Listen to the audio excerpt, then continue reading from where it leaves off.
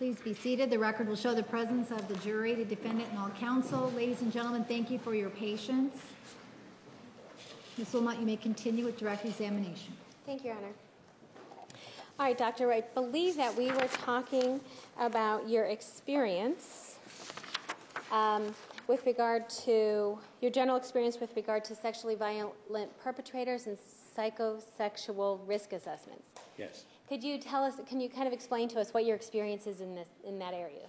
Well, back east, before I came out here, I was often referred through the courts cases of sexual abuse or sexual molestation that I was asked to do an evaluation of to help determine the relative risk of the perpetrator. I also dealt with victims of child sexual abuse and also with rape victims as part of my regular routine.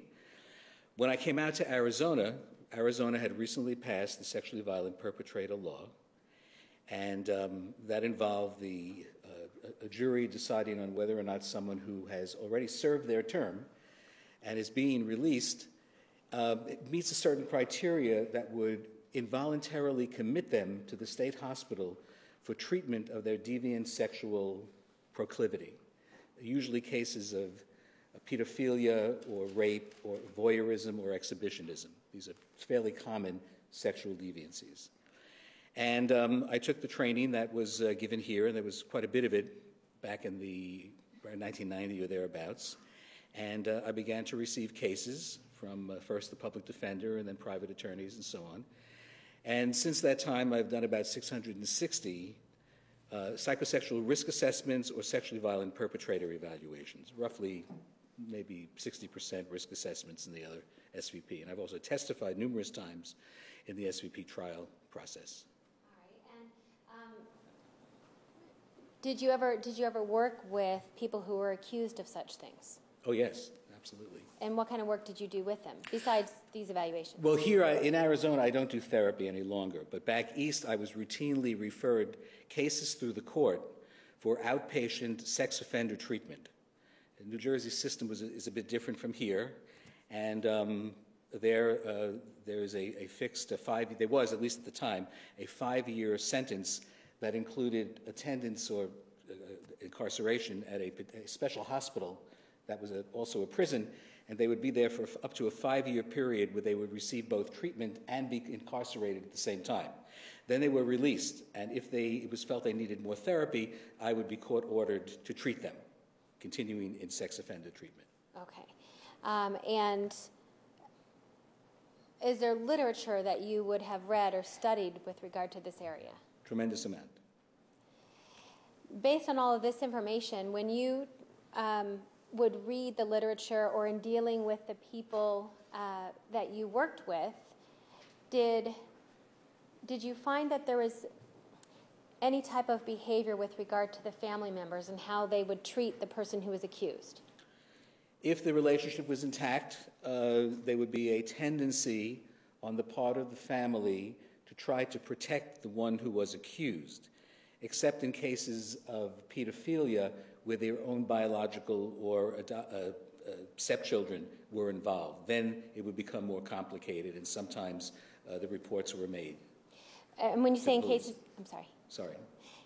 When you say in cases of pedophilia, do you mean that the child was actually touched or harmed? Child molestation is perhaps a better way of this, because pedophilia is a specialized diagnosis, but child molestation cases, there would be a tendency on the part of the families to protect the perpetrator. And so many times the supportive work had to be done with family members as well. Obviously, they were victims within the family. The likelihood of protecting the perpetrator would be less. Okay. And so when you talk about protecting the person who's been accused, what do you mean by protecting? There may not be a phone call made to the authorities, to the police, to report it. There may be a tendency on the part of a spouse, for example, to make up excuses, even sometimes to deny the fact that their own child was molested. And we see this happening fairly regularly. And it's just a natural tendency to want to protect, to want to cover up something such as child molestation. Okay. Now, switching to a different area. I know you've talked before with us about Jodi's journals. Yes. And have you read them all? I believe I did, yes. And they started about when? It was either junior high school or high school. Okay, and from there, did she pretty much consistently journal? Yes, she did.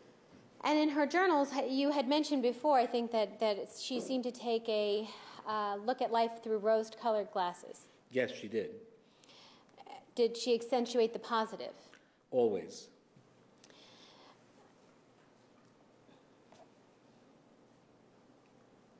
One of the issues, did Miss Arias ever speak to you about when Mr. Alexander broke her finger? Yes. And did this happen in January of 2008? Yes.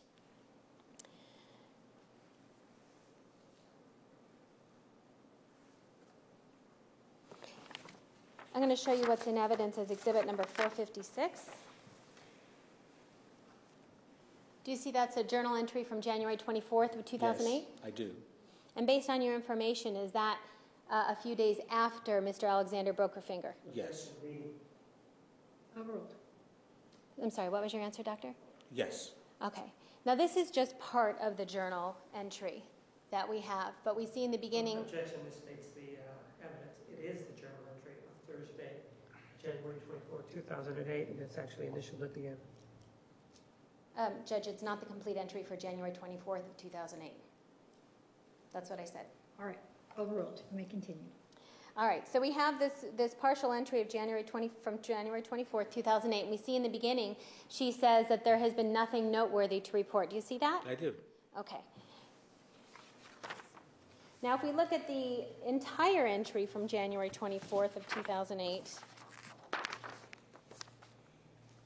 she actually does go on to speak of Travis.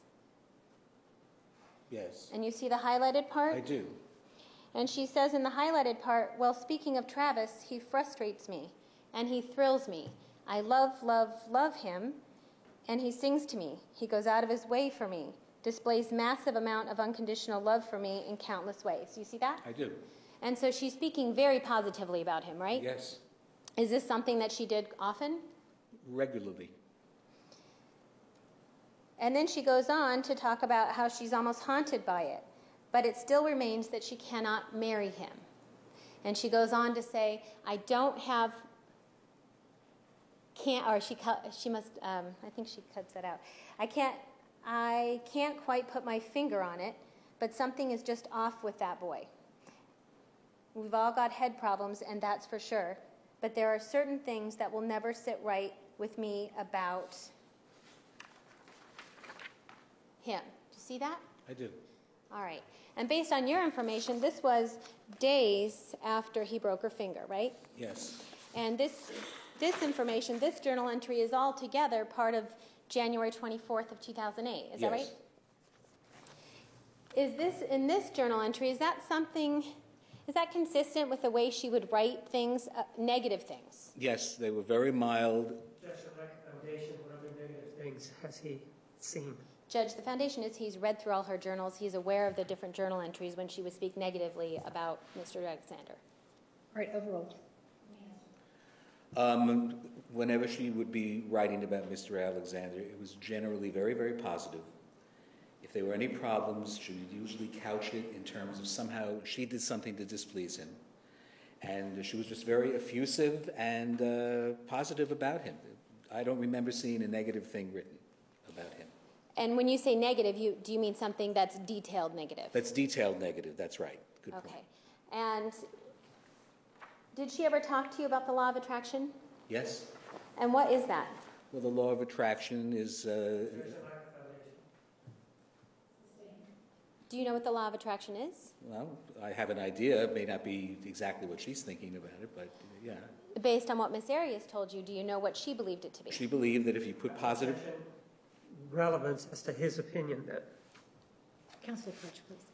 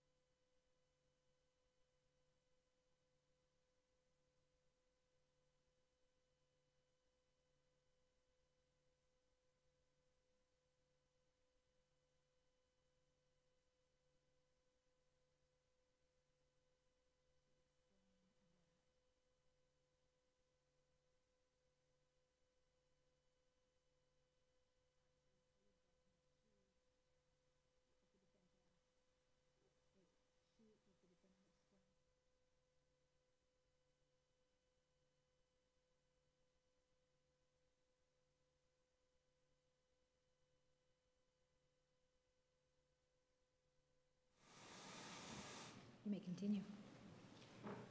All right, Dr. Samuels, with regard to the law of attraction, did Ms. Arias speak to you about it? She did. She talked about it fairly frequently. Okay, and what did she talk about that it meant to her? Well, it meant that if you put positive statements out there, if you have a positive attitude towards life, then life will treat you to positive experiences, and you will grow through that. So you have to sort of create your own future by putting out positive vibes and by expressing the goals that you have in life and so forth. And apparently it was part of what she was learning with the prepaid legal plan. Okay, and thank you. And did she talk to you about her journal writing with regard to the law of attraction? Yes, she did. And in your reading of her journals, did you see that she would mention the law of attraction? Oh, many, many times. And so when we're talking about something where she talks about that there's just something wrong with that boy, is that consistent with somebody following the law of attraction by being not too negative? Yes.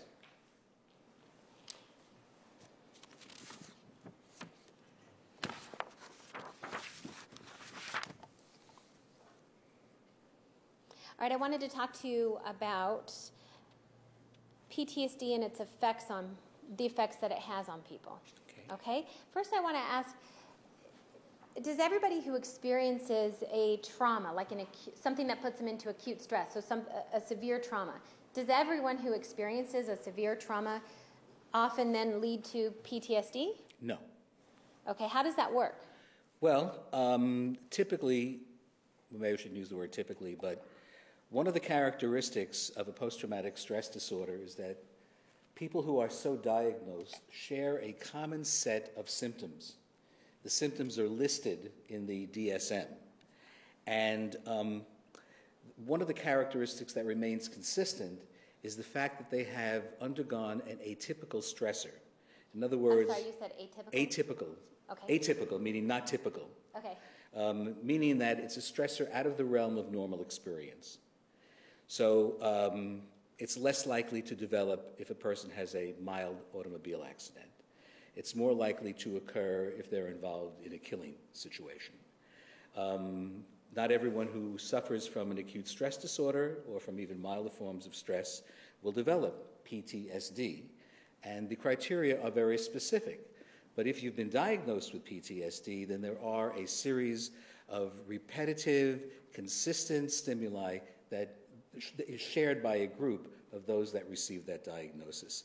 And not everyone who's diagnosed with PTSD shares the exact same symptoms either, because the criteria that are placed in the DSM, for example, in one criteria, I'm not going to go into it, there are 5 possibilities, and if one of those exists, then it meets that particular criteria. Or in another case, 3 out of 7. So not everybody is exactly the same, but they do share a list of common experiences, symptoms I should say, and they all have experienced an atypical or unusual stressor.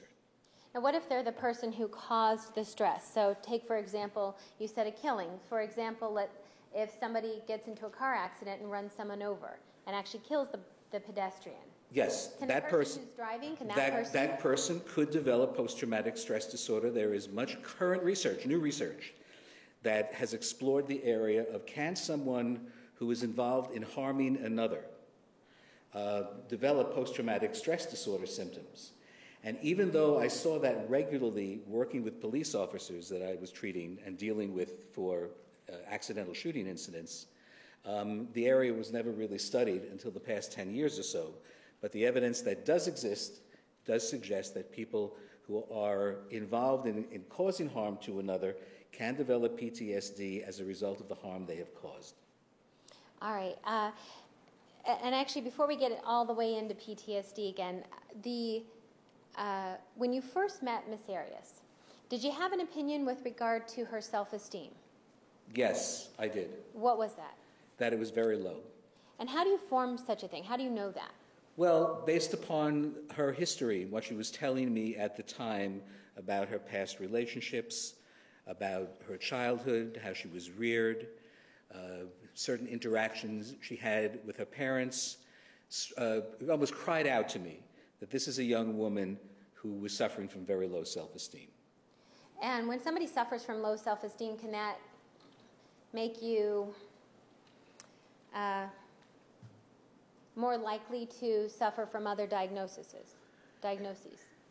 Well, we find that low self-esteem is a characteristic of many different kinds of psychological disorders. So the answer to that would be yes. Okay.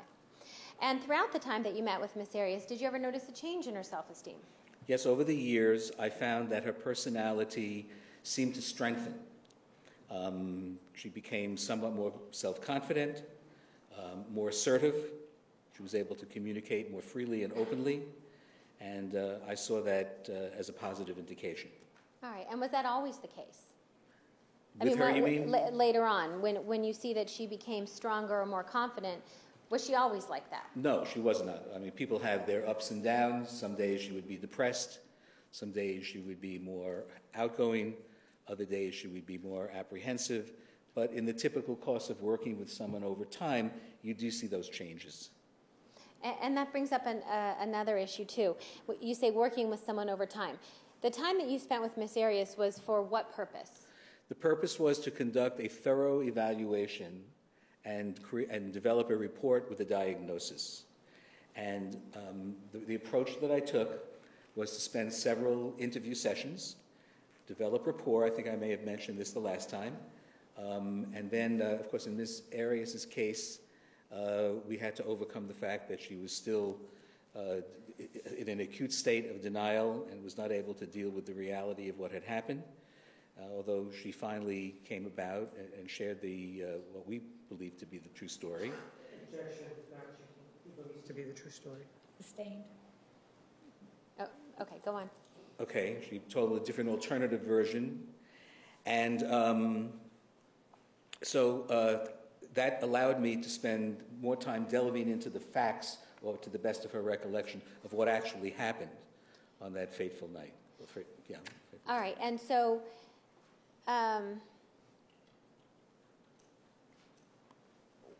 do you spend time, when you're spending that time with her, is there ever a purpose for therapy? Well, not when you're doing an evaluation. And I would very often almost have to restrain myself and not do therapy because that wasn't my role. But I did see a growth within her as she became more comfortable with the story that she ultimately changed to, which she told us. And so, no therapy that I would call therapy was conducted. Okay. And if you were treating her, if she was actually a patient of yours and you were conducting some sort of therapy, would you see her more often? Oh, yes, absolutely. Of course, things are different now in psychotherapy than they were when I first started because of insurance limitations and insurance companies changing the rules. But on a regular basis, someone like Ms. Arias would probably be seen a couple of times a week, if we lived in an ideal world, for the first few months, and then perhaps once a week. Over a period of time, it would titrate down to maybe twice monthly, then once a month, then 6 months, until they no longer felt they needed it. Okay. But like you said, that was not your goal. You were doing evaluation. I was doing only evaluation. Okay. All right. So when somebody is diagnosed with post-traumatic stress, how does it have an effect on their ability to express emotions? It can, because one of the characteristics, one of the criteria for post-traumatic stress disorder is blunted affect. What is a blunted affect? Blunted affect means a constriction in their ability to show and express emotion. So we will see an emotive state that doesn't seem to jive with what they're talking about. There's a disconnect sometimes between the emotion connected to the statement and the statement. And do we know why that happens? It may have to do with emotional constriction. Right now, I'm venturing into the psychotherapeutic jargon. I can't tell you what structure in the brain is responsible for that, but we know that it's not atypical. It happens when the person suffers from this particular disorder. There's a restricted range of affect. We see that happen. A feeling of detachment, a disconnection, sometimes to relationships, sometimes to situations. Do they have that detachment when they're talking about the situation that caused the trauma that can be responsible for the PTSD? Sometimes it's so horrific that you can't deal with it openly. You have to skirt the issue. You have to cushion yourself, because once you start talking about what you experienced, it can break you down, and it's almost like a re-experiencing of the actual trauma. So yes, that's quite common in this type of disorder. What about if the person is under stress at the time that they're discussing, that they're talking? Does additional stress, can that affect somebody who's been diagnosed with PTSD? Well, it can. It depends upon the topic that's being discussed as well. But we know, for example, that it can be very difficult for a soldier to talk about a particularly bad experience that they've had. And part of the therapy helps them to get to the point where it can be brought out in the open. But one would not just dive right in there and start presenting them, hammering them with this experience again, because that could be very detrimental to their treatment. So if the person is, for example, with Ms. Arias, if she's testifying, is that considered, generally speaking, a stressful situation? Yes. Sexual violence, lack of foundation. He's testified, so he has the foundation, and it's relevant as to her. Overruled, you may answer.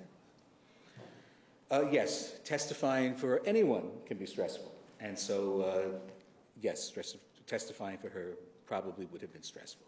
And so when you add that stress upon her being diagnosed with PTSD, does that cause any additional issues with regard to the blunted affect? Does it make it more or less likely or things like that? Well, I can't say exactly what would happen to a particular person. It has the potential for doing that. It has the potential for confusing them. It has the possibility, rather, of eliciting intrusive thoughts that distract the person from answering the particular question. But I can't say for sure. Generally speaking. Generally speaking is what I am sure about that. Okay. Part of this detachment that you talk about, is that a defense mechanism? It can be a defense mechanism to block the individual's contact, psychological contact, with the initial stressor.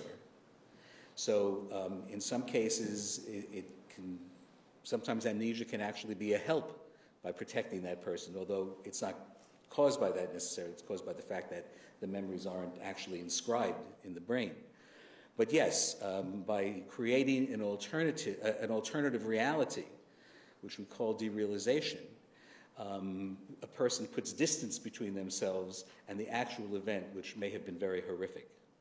Is that something that you have seen in your practice? Oh, yes. Does that happen frequently or normally, or?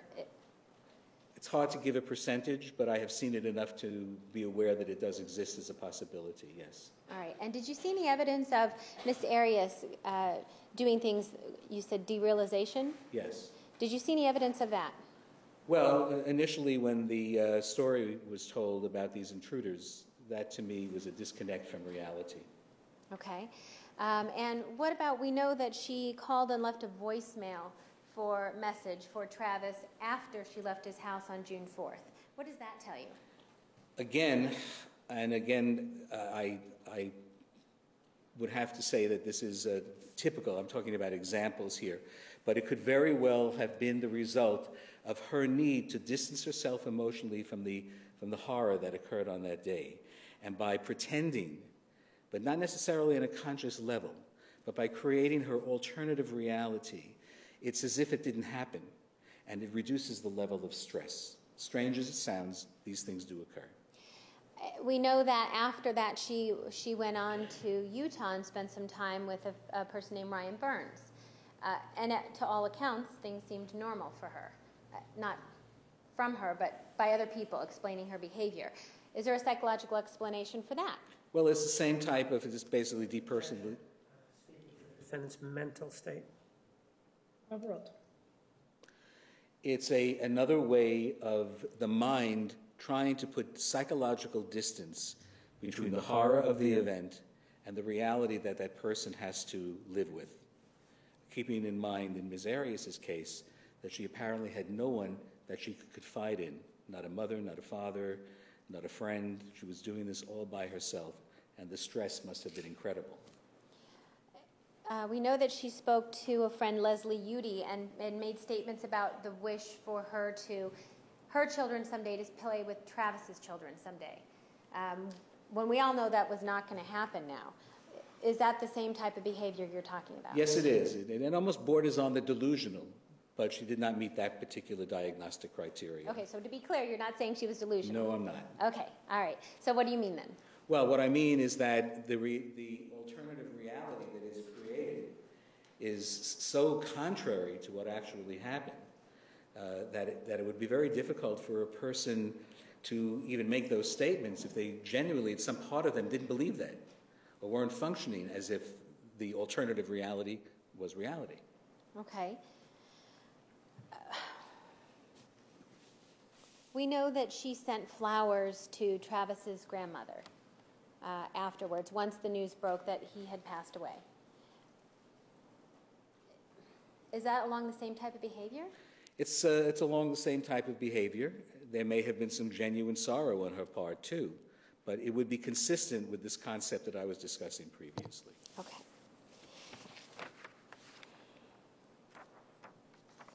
And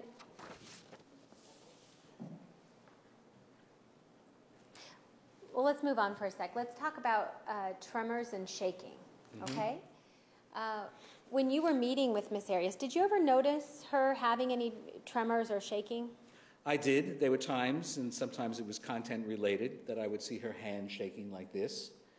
And but that's one of the criteria of post-traumatic stress disorder. In fact, it's called, the characteristic is physiologic reactivity upon exposure to internal or external cues that symbolize or resemble an aspect of the... He's reading from somewhere, if we can just find out what he's reading from. What are you reading from, Doctor? I'm reading from the Diagnostic and Statistical Manual, which I've reproduced on this page. Okay, so But the it's the DSM. criteria from the Diagnostic and Statistical Manual. Okay. We can mark it then, since he's Well, reading. actually, it's already been marked. Doctor, do you have the DSM with you, the red book? I don't have the red book today. I brought my little portable version. Okay, then we'll have to mark that then. Okay.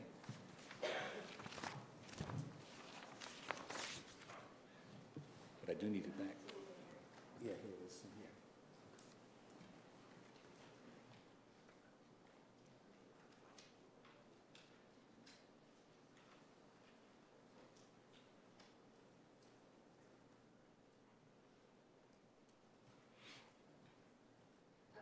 Okay.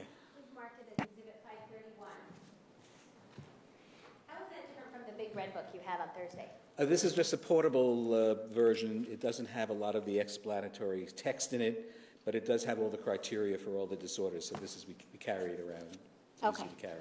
All right, so you were explaining to us what the specific criteria is in PTSD Yes. with regard to how shaking or tremors follows or falls into that. Is that It right? would fall into that particular criteria. All right, and you were reading it. Criteria. Did you finish reading it? I did. Okay. Can you tell us what that meant? Because it was... What it means is that a person responds physiologically. Now, it could mean a number of different physiologic or physical changes, but in this case, I viewed the shaking or the tremor as being the physiologic reactivity. So when we were talking about certain issues, I can't say for sure that it was only when I would speak to her about the incident, but there may have been internal or other internal cues that were triggering that. I did observe her shaking on a number of occasions. All right. And when you observe her shaking, is it something that is like epileptic type shaking, or is it more mild? No, it's much milder. Okay. Is it something that if you weren't looking for it, would you necessarily notice it? No, you might not notice it. And sometimes you gave us an example before you raised your hand and saw it shake. Right. If her hand was down, is that something that you would notice Probably wouldn't notice it as much. Okay. And what is this? Did she talk to you about the shaking? She did tell me on a couple of occasions that she would shake. And in fact, I inquired further when I saw that. And she explained how the shaking began, I think it was around, I don't want to give a date and not be sure, but I think it was 2007 or something. I'm just venturing a guess here. And when Mr. Alexander would get angry at her, she noticed that she began to shake.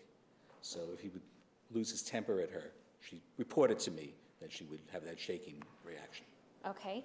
And the times that you saw her shaking, was it during times that you were speaking of the incident, or do you know? I don't know immediately.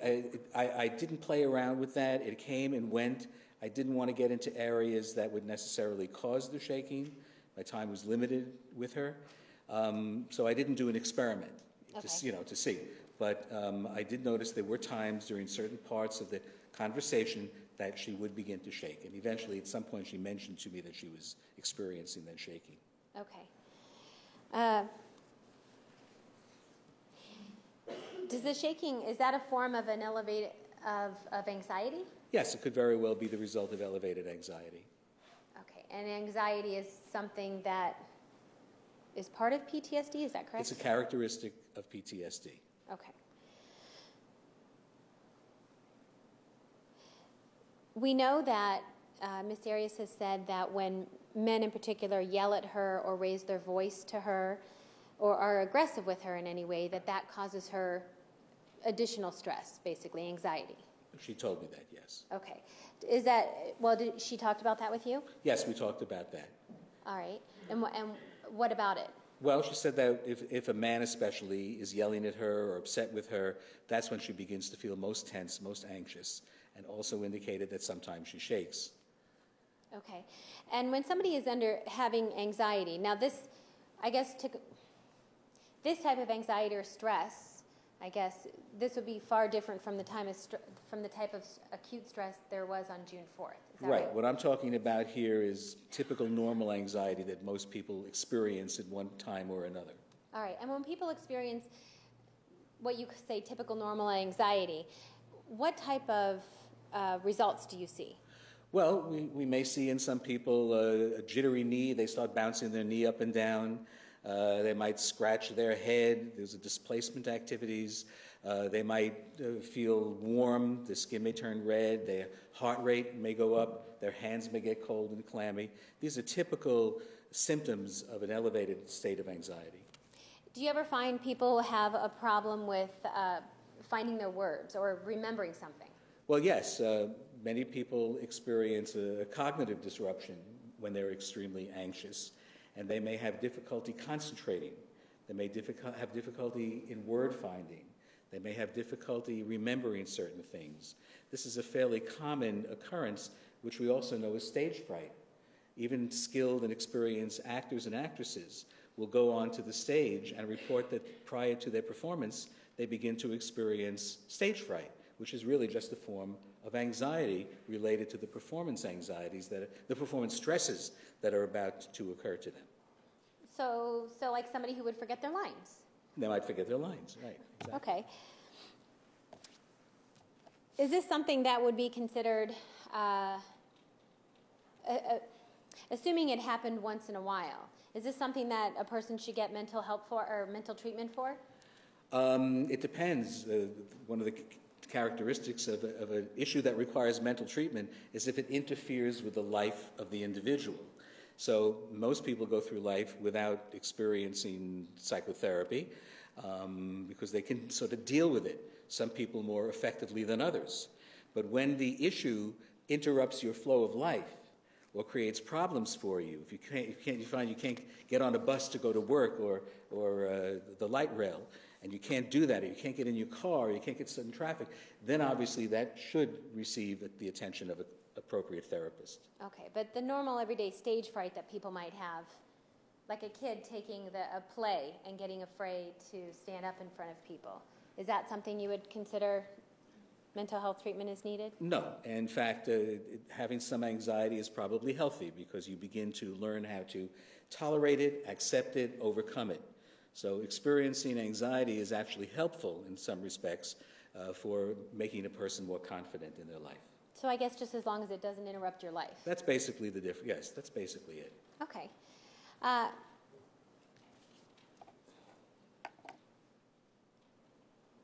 right, I want to talk to you about the crime scene, okay? So these are, well, basically, what do you know? What you know of what happened on June 4th is based on what?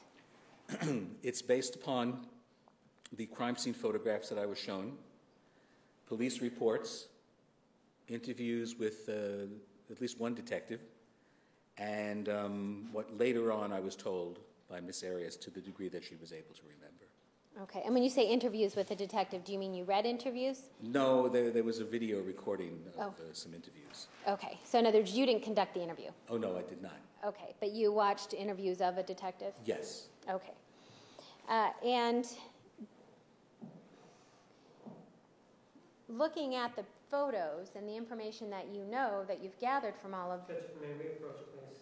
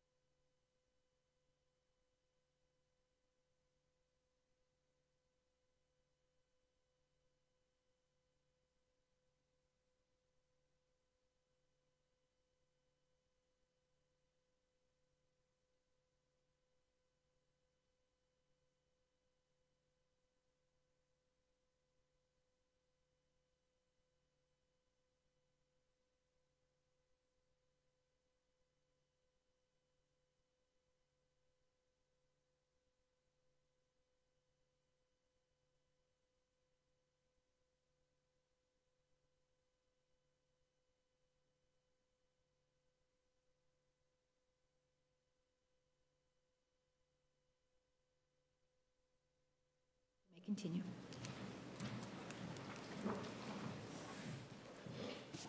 Could you repeat the question? Yes, because I don't even remember what it Yeah. was. Okay. What I want to talk to you about, we talked about what you've looked at in terms of the police reports and listened to interviews. Is that correct? Yes. And you looked at the crime scene photos. And is that a yes? Yes, that's a yes. Sorry. Sorry. I saw you Sorry. shaking your head. And you also, did you also speak with Miss Arias? I did. Okay, and based on all this information, is there something about the crime scene that tells you more about or supports your diagnosis for PTSD and the likelihood of acute stress? Well, certainly PTSD was not diagnosed until after the event, but there is some indication that she was in a state of acute stress. Okay, so that's what I want to talk about, the indications that she was in a state of acute stress. Yes. Okay, so what is it, based on your review of things, what is it that indicated that she would be in a state of acute stress? Well, there was a certain irrationality to the... State of mind, irrationality. Sustained. Let me ask you specifically. I think I know where you were going. Is there? We know that. That's what counsel's statements are, where he was going. Okay. There was. Are you aware that whether or not a gun was found at the scene? No gun was found at the scene. Okay. And are you aware that Miss Arias has a vague memory of getting rid of it? Yes. Okay. And are you aware that the camera was found at the scene? Yes. And are you aware that Miss Arias is a photographer? Yes. Are you aware that when the camera was found, it was found in a washer? Yes. And are you aware that as part of the camera, the SD card was still inside? Yes, I was aware of that. And are you aware that the SD card was not trampled on or ruined in any way? Yes. Are you aware that Miss Arias took the rope that was used to tie her up earlier in the day? Yes.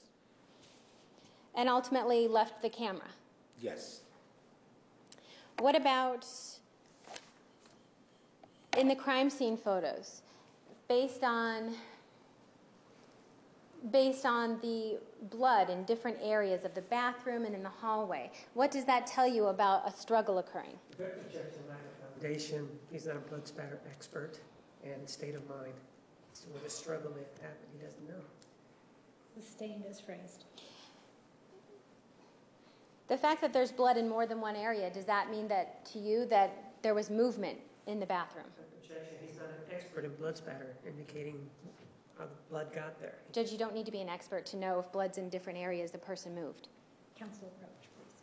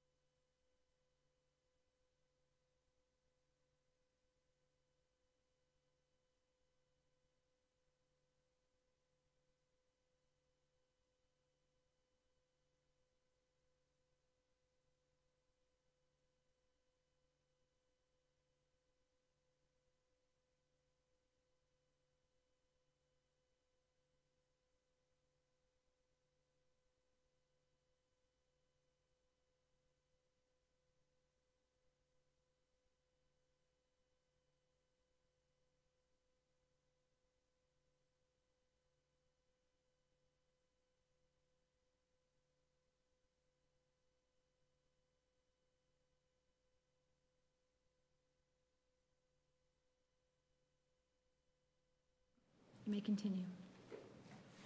Okay, based on the crime scene photos that you reviewed, did the did the bathroom area in the hallway, did it seem disorganized to you?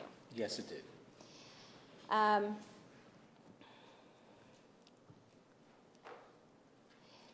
Are you aware that Miss Arias' handprint was left on the wall? Yes. And are you aware that her hair was found? Yes. Are you aware that on the camera in the washer were pictures of Miss Arias? Yes. And then, Objection to the state's testimony, pictures that were deleted. Overruled. thank you. Ultimately, Mr. Alexander's body was, where was it found? It was found in the tub. In the tub or the shower? In the shower. Okay. And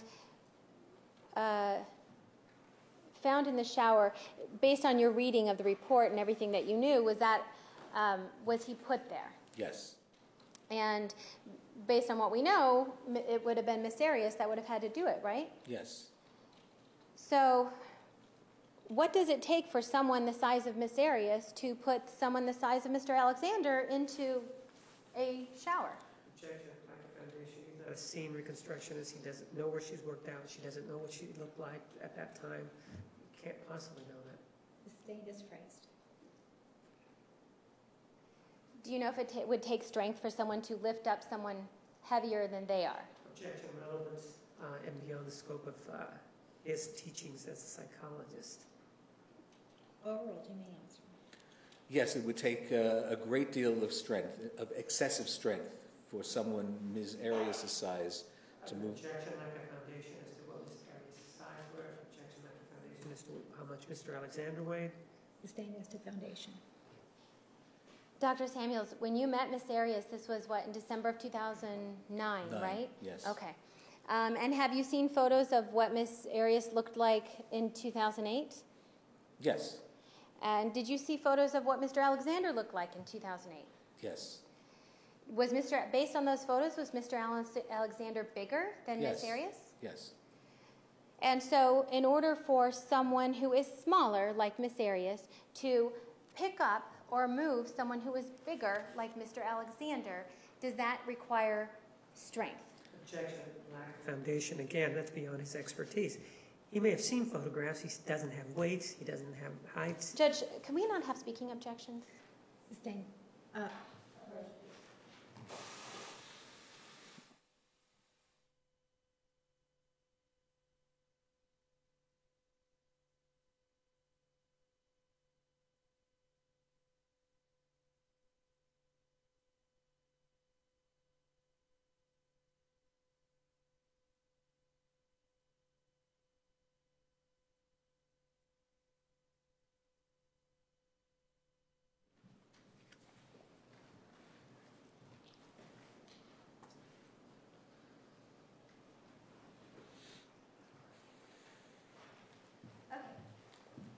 So you were allowed to answer that question. I don't think you did. No, to me, it would take a great deal of strength to Objection, move. lack of foundation. Great deal of strength. Lack of foundation. I think we just went over the foundation. Overruled. You may continue. Yes, to me, it would take someone with a great deal of strength to make a move of a body under those conditions.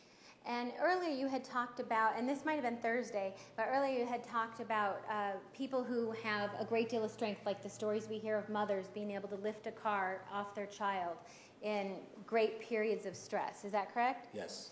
And so what does it tell you then when you have somebody in pictures that you've seen, Miss Arias' size, being able to lift up someone the size of Mr. Alexander and actually put him into the shower?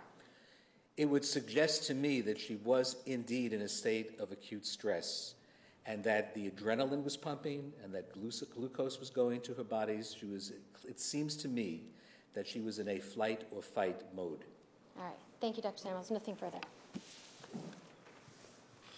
Cross-examination.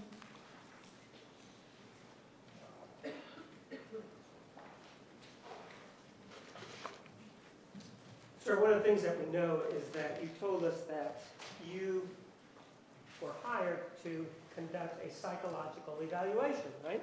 Yes. And that's different than being hired for therapeutic purposes, right? Yes. You've done both of them, haven't you? No. Well, you haven't done any therapy. I thought in the complaint that you had, you treated some people. In this case? Not in this case, ever. Have you ever done any therapy? Oh, sure, yes. I thought that's... So there is a difference, right? Oh, yes. And in this case, the focus is on trying to reach, if you will, a diagnosis with regard to a certain event and certain facts that are presented, right? Yes. And with treatment, it's different, isn't it? Yes. With treatment, you're trying to help the individual, correct? Well, usually there's a process of Are diagnosis. you trying to hurt them or help them? Judge, I would ask that he be allowed to answer the question. Sustained. Okay. Could you please repeat your question? Are you trying to help them or hurt them when you're treating them? Of course I'm trying to help them. And in this particular case, sir, one of the things that you did was that you took on you took on a treatment role with regard to the defendant, didn't you? No, I did not. Well, do you remember that we talked about a situation? May we approach? Yes, you may.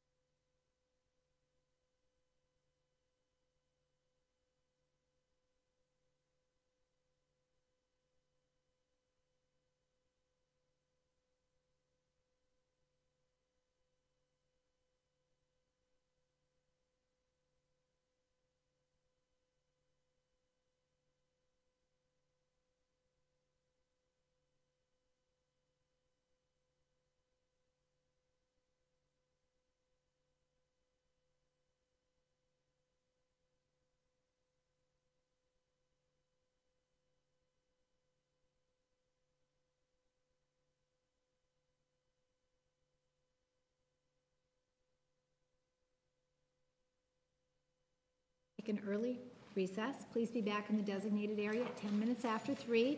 Please remember the admonition. You are excused.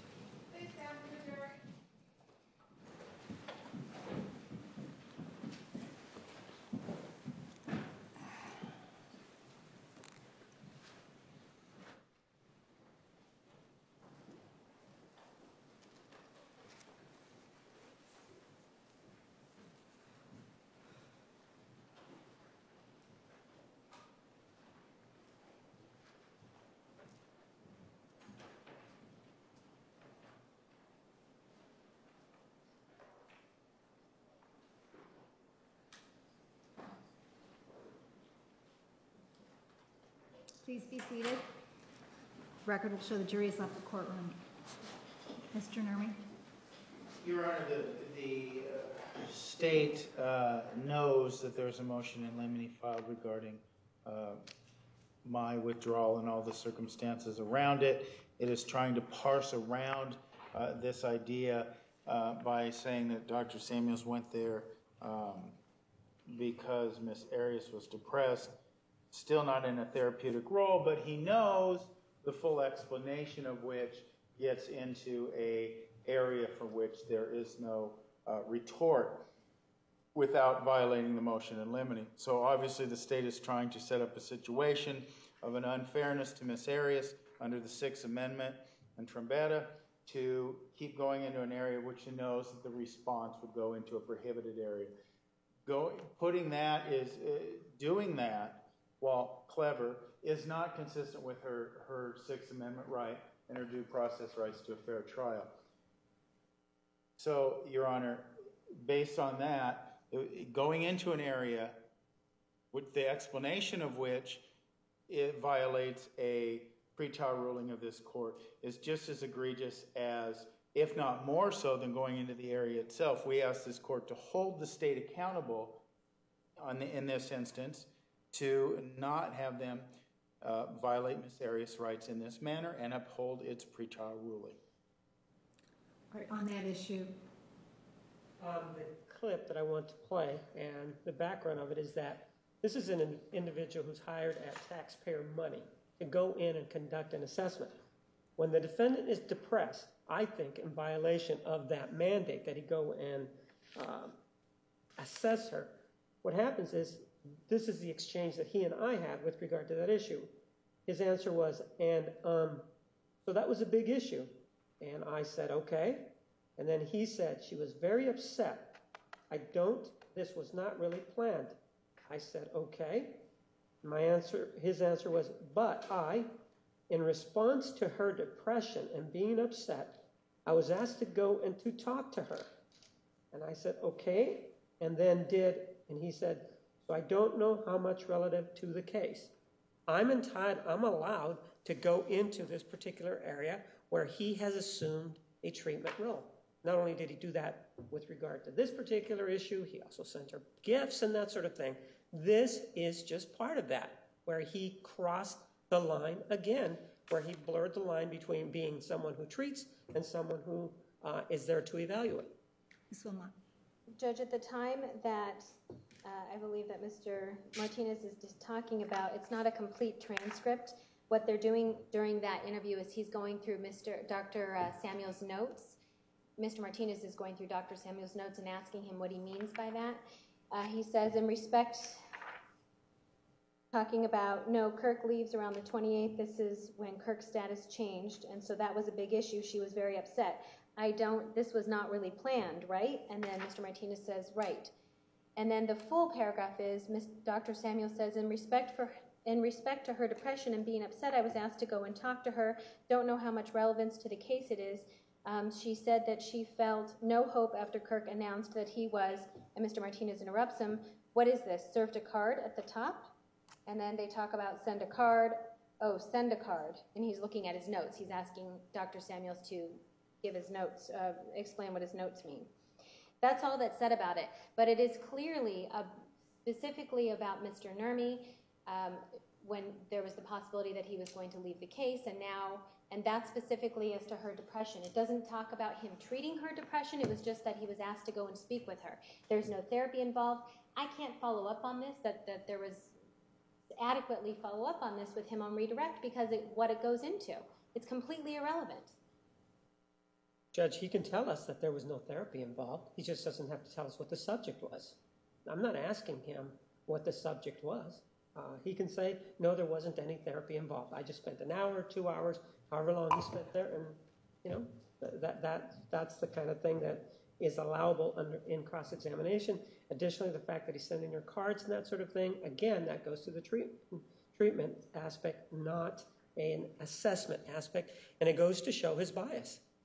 Judge, therein lies the problem. If he's not going to ask him, and he shouldn't be allowed to ask him what the depression was over and why he was asked to go talk to her, that's the problem, is we can't ask that question because that question is completely irrelevant and prejudicial to Ms. Arias. So we can't go into that. So then the jury is left with this confusion and prejudicial information that she was having depression and that he was asked to go and speak with her. That's not the truth. That's not the case. Martinez. And Judge, I have to say, as it goes on, because I know Ms. Wilmot wasn't present during this interview, as Dr. Samuels could explain and would have to explain, Mr. Martinez completely mischaracterized what was said. The card was intended for me, not Ms. Arias, and he's saying that he's sending her cards. Again, that's completely inappropriate, and it would go right into that area of me leaving and leaving the case. So it's, again, a mischaracterization, which is habitual, but certainly illustrative of the idea that retort on this opens up a previously precluded area, and the sin is just as great for what the state is attempting to do. I was there Card was sent to help her feel better, had nothing to do with him. So, Mr. Martinez, the point is that you're trying to make that therapy was provided right. by Dr. Samuels. Yes. And he did. He went to see her about her depression, and then he provided a card, and it's not the only occasion that he's done it. He's done it on another occasion. From the defense, why is it necessary to talk about the subject matter discussed if the point is only that Dr. Samuels provided therapy to the defendant? That's the point, is he didn't provide therapy because this wasn't a depression in the sense that an actual depression where she's going to be diagnosed with depression and therefore needs therapy. It's the fact that this news caused great problems for Miss Arias and how she felt about herself and how she felt about the case, and it causes problems then with communication between client and attorney. And so that's the greater issue, Judge. It has absolutely no relevance to therapy because there was no therapy. And again, with this card issue, the rest of the transcript bears out that the card's talking about Mr. Nermi. Dr. Samuels, did you provide therapy to the defendant in this instance? No, of course not. All right, I'm going to sustain the objection to that question. Now, with regard to the other issue that was discussed at the bench, the copy of the interview, Mr. Nermi? Yeah, oh, yes. Detective Flores, do you have a copy of an interview that was conducted last Thursday, recording?